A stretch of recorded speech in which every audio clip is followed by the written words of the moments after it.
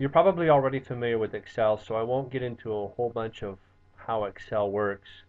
What I will get into here is showing you why this template is a great addition to your arsenal of Office applications. As you know, Excel is a very powerful tool, and I've taken advantage of a lot of the technology in Excel to develop this template where it automatically generates a Gantt chart based on the timing that we have put in for calendar days, work days, and percents complete. And then each one of them tied together with the tasks that you have on the left-hand side. With this template, start by entering the project name and then your company name here. The next thing you can do is go to your start date. For this example here, let's put in June 1st, 08, and for today's date, let's put in June 16th, 08. What I want to point out here is that the schedule is built on a week basis, or as we see it, it's a weekly basis, Monday through Friday. Now, because we put the start date being on June 1st, which is a Sunday, that means that this week is going to start on that day, and we're only going to see Monday, which is the 2nd. Today's date up here is the 16th, and you'll notice that there's a red bar now at the 16th.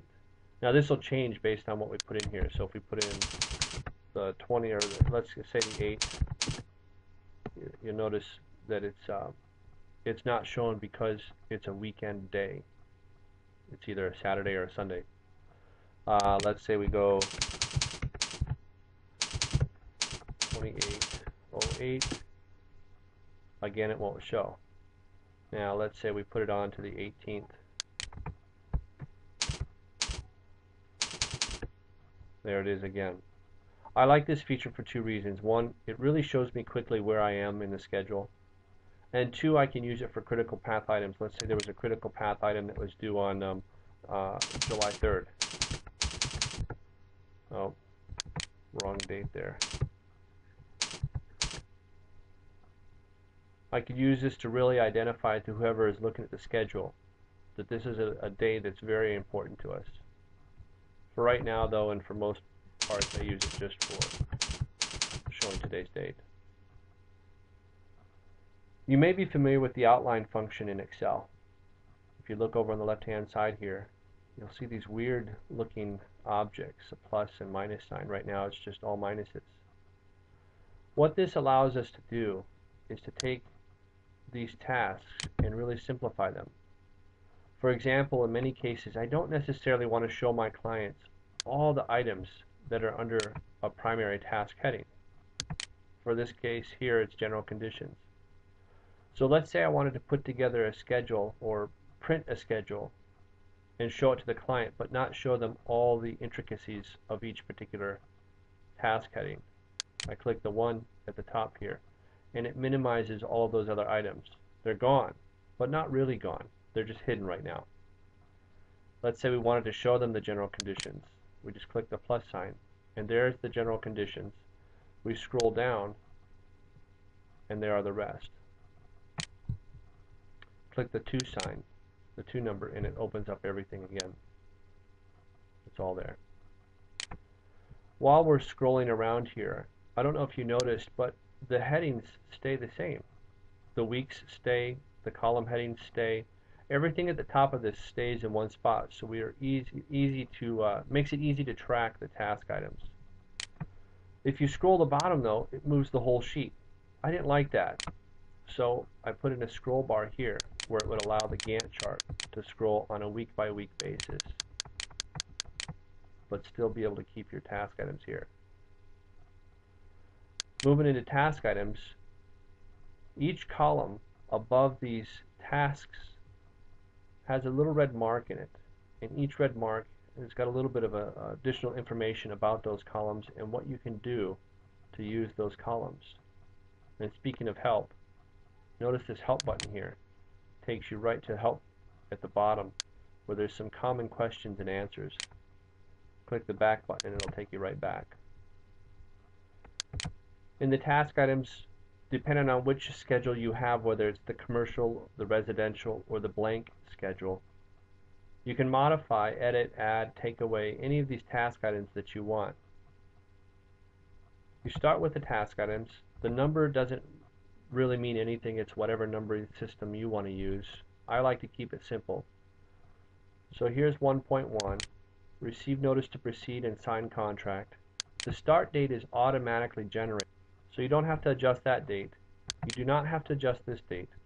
The important area is the duration days. Now right now this is built based on a calendar day system. If we know that this scope of work, this task item, is going to take 10 days, and I put 10 days in here, it really shows us that we only have 7 working days built into the schedule for this particular item. So what you have to do is adjust this so that you can come up with the 10 days of working items. Now I just guessed that it was 14 days. This does not include weekends. This excludes weekends. It only counts weekdays, work days rather. So it's really going to be 14 calendar days to perform this particular task. Now check this out. When I zero this out, notice what happens on the right hand side here. It's all orange. The days complete is 0. And we have 14 calendar days remaining. Now let's say we get 30% through. What happens? Check it out. This automatically turns to blue, lets us know that we're done. These are still orange, they're not done yet. We still have time left on that particular task. We've already finished 4 days and we have 10 days left. Okay? Now this automatically works for all the task items, no matter which ones you look at. We zero them all out. And notice that the main heading up here changes as well. Go back through, and it's automatically adjusting. Both the Gantt chart and your percent complete for this overall task is adjusted automatically. You can easily copy and replace or add rows by simply selecting the row that you want. I usually start with a subtask. I right click, copy, and then insert it wherever I want by right clicking on that row. Insert copied cells, and now it's there. The numbering system is not working correctly, but that's okay. What I do is highlight the cells above, and to keep the counting going, I move down, grabbing that little bar on the left or the right hand corner, and it counts. And I do the same thing over here on the dates too. Not the first date, but the second date down. And grab that little mark and drag it down. That ensures that the function of that cell works correctly. Now everything else will work just fine. And now you've got a new task. It's as easy as that. So that's it. You've got it figured out. This thing is easy. I love it. It makes it easy for people to learn how to use. It's very fast. And the best part is, you save thousands of dollars by not having to buy the expensive software to develop simple, quick, and professional looking schedules. Finally, if you ever have any question, we're always available. The only key is that you put in the subject line "help" for your template schedule, and we'll help you out. It gets through our spam filters, and we're done.